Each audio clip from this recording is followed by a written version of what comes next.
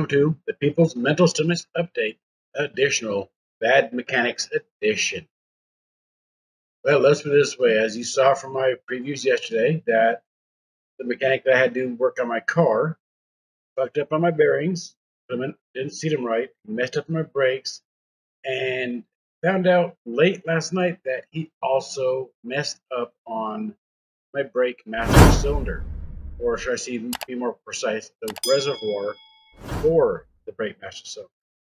There's a little plug on the side there that when you take out the old one, you break it to drain out the brake fluid. Well, when I got a new one, apparently that piece is broken off, and he thought that it would be a good idea to put a screw where brake fluid goes. And he's the one who told me that brake fluid is very corrosive. In fact, it eats metal, it eats silicone, it eats paint. So basically, I got screwed. What can I say? And this bad mechanic lives in Layton, Utah.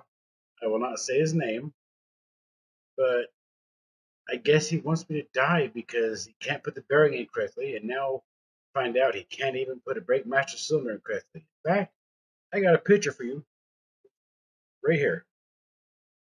I'll zoom in for you so you can actually see that he put a screw in the reservoir of my brake master cylinder.